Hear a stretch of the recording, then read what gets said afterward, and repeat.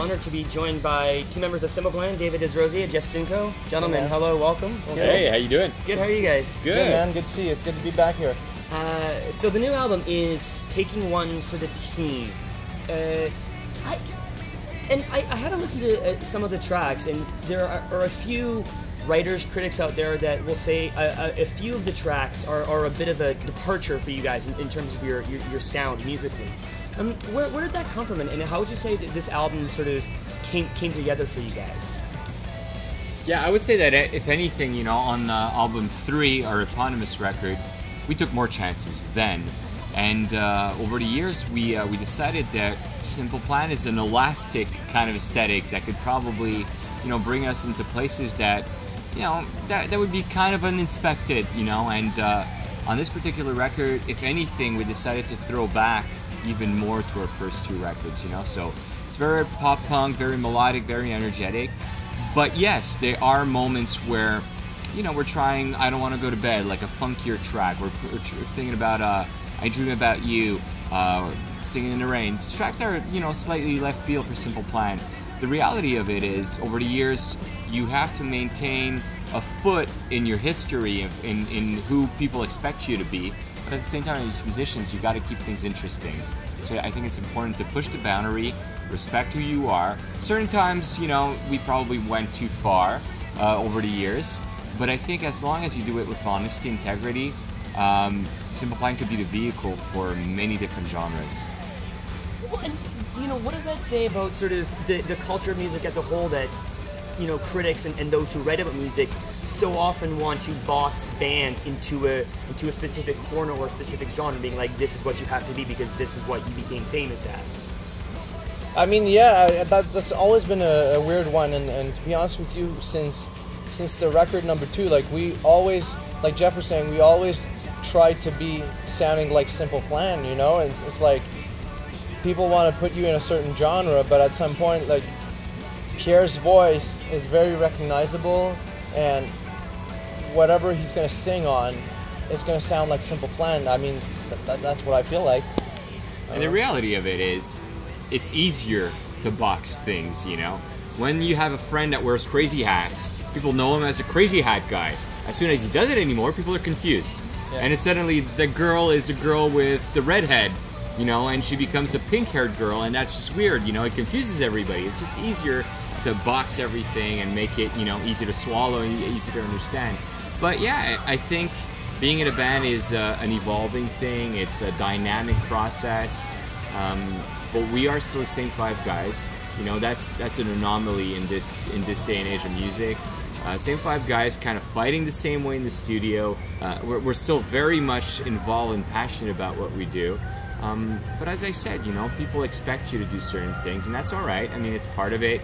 You know, you wouldn't expect the Rolling Stones to come out with a Drake record, you know, and that's fair. You know, I understand that. But at the same time, if they did collaborate with Drake and do something crazy and really fun, I'd be up for it.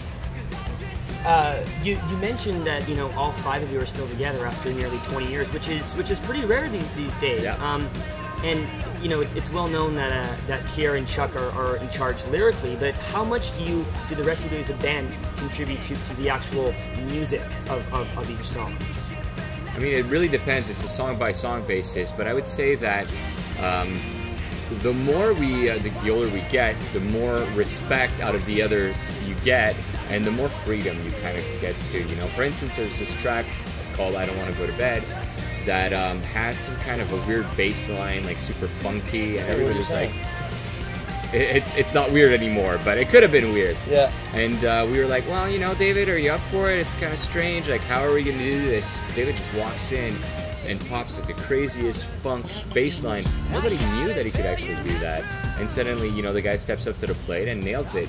So the process is about that. We're challenging ideas, you know, as we get into the studio. Arrangements, we'll challenge you know, melodic content, and that's the process. So it's basically, if anything, on this particular record, we went back to living together throughout the process of the record. We were discussing ideas, you know, like all the time, getting in there and kind of reconstructing the songs from the ground up and challenging the ideas. So the process is very very much about a lot of discussion, a lot of trial and error, and yeah, I would say that there were tracks where, you know, the whole arrangement was there. We scrapped it, redid it again. Yeah, it's a song by song thing, but definitely a lot of discussions. I wanted to ask you about "I Don't Want to Go to Bed" because that's a very interesting track. I love the music video. I don't know where did that come from? Did you basically do Baywatch? That came from Chuck's wet dreams back in. Well, it was probably his desire to show him show his six-pack shirtless as well. That's right. You know, I mean, growing up, with the age that we are, we've all watched Baywatch, you know, and I didn't have money to buy Playboy, so that was the closest I got to erotic I mean, content. we had two really good reasons to watch it. More than two. The left and the right one. Yeah, but on every single actress. Yes, that's right. That's a lot of reasons right there. That's a lot of reasons. I saw that David Hasselhoff has a cameo. This is going to be huge. Did you guys reach out to him and say, like, you want to do this? Oh, absolutely. And the guy was a fair player, like super. He's into the joke. Like, he knows that people are kind of laughing at the whole like persona that he puts out, and he's super cool about it. And really, I don't think we could have made that video if we wouldn't have had the cameo. Like, he makes it so funny and so like tongue in cheek, you know, because it's kind of a fine line. It's a tribute to Baywatch, but there's a tongue-in-cheek element to it, and he kind of nails it. At the end, it's like, okay, it's a joke. You know, it's not like five guys thinking that they're too hot and kind of running on a beach. You know, it's clearly a joke. And how did working with Nelly for that track come about? It was a smoky situation, wasn't it? Smoky. I would say that, you know, the intention was very simple. We wanted to kind of bring the song somewhere else. And Pierre's voice, as David said, is pretty unique, pretty recognizable, but it's got some limitations as well. And I don't think that we're gonna hear Pierre rapping or rhyming anytime soon. So it was pretty obvious that we needed to call some help, you know. And we put a list together of singers that had, you know, a knack of keeping things melodic, but at the same time more, you know, urban, more.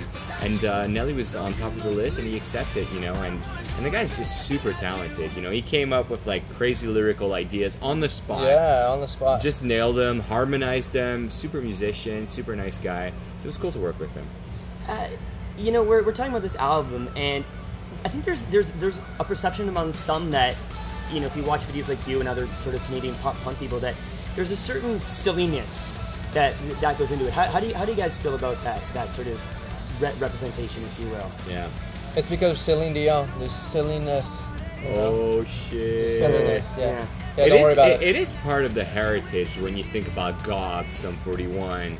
I think it's kind of I don't know how do you say that, a tradition, you know. But at the same time, we've done very serious videos. Perfect. We've done Crazy, Untitled. Yeah, I think it's important to balance it out. And I think as a band, you know, you're showcasing your personalities. A lot of fans love the music, but also love, you know, what we bring out, what we say, and how we say things.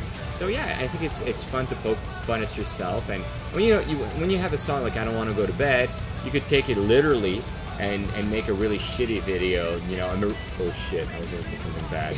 A very kind of like modern pop video, or you could make it a little more fun, and that's the avenue that we chose to take. So I mean, it's you know, it's a case by case thing, but it's always fun to use the imagery of a video to bring people into like a different vibe than what the lyrical content naturally brings you to. You know, given that you guys have been together now for you know, the same group of guys for 17 years, do you ever think about like how you survived together, and you know, if what would you be doing if you weren't doing this at all? I would probably be a pilot. Oh yeah? Yeah, I want to be a pilot eventually, but I'd probably be like a commercial pilot or something. You know what, I had a dad of one of my very close friends told me, dude, just put all your eggs in one basket and just go for it. You know, because when you're actually kind of maybe there, maybe that way, what ends up happening is you're not passionate about anything. So for me, it was all about Simple Plan. It was about music, and I just went like full on, you know. But you could do what ifs forever. You know, I'm in this band and I'm going to keep going as long as, you know, people want to hear us. We're good friends. We still get along. We're still very passionate about it. So yeah, we're going to keep going. And as far as what I could have done, or there's so many things, you know, and you know what? Now people live longer than ever. Maybe I'll be able to go back to school, and no, that's not going to happen. But you know what? Like, there's so many options that I could do. You know, I love doing business. You know, I've had ventures. I still will have ventures. You know, business ventures. Yeah, I think it's a passionate world. It's a fun world, and I'm going to try different things. You know. Finally, would you, if you could pick one song off of Taking One for the Team that was your favorite, do you think you could pick one? It's very difficult, but I would say that. Let me think. I like the faster ones. Like, I love Farewell, Nostalgic. Opinion Overload is actually pretty cool. I'll tell you why. We needed that song to start the show. A kick-ass, fast, energetic song. And that song is exactly the answer to that. That was the mission statement, you know. And the song is also about, lyrically, you know, you're on social networks all the time. You're always, like, answering fans, getting their feedback. And at some point, it's, like, pretty confusing, you know. Do you like that record or you don't? What is it? Like, what's your opinion? And at some point, you just get pretty confused, and you have to shut it down. And you have to go back to yourself and to the band and be like, what is it that we want to do? Without anybody's, you know, telling us what to do, what do we want to do? And that's where the record took us. For me, it would be Kiss Me Like Nobody's Watching. That's a good one. I just like that song. It's just got a good vibe. It reminds me a bit of Tom Petty. And yeah, I don't know, it's nice, it's refreshing. It sounds fresh to me. Well, the new album is Taking One for the Team. Jeff, David, thanks so much, guys. Thank Thanks you. for doing this.